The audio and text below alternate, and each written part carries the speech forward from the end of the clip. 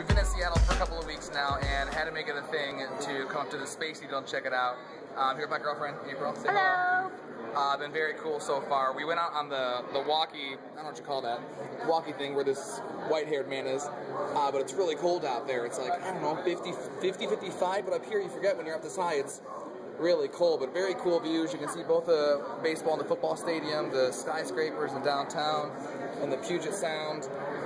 Very cool, but it's cold out there, so we're going to go get like a $15 cup of Starbucks. We're up here in the Space Needle. Say goodbye. Bye.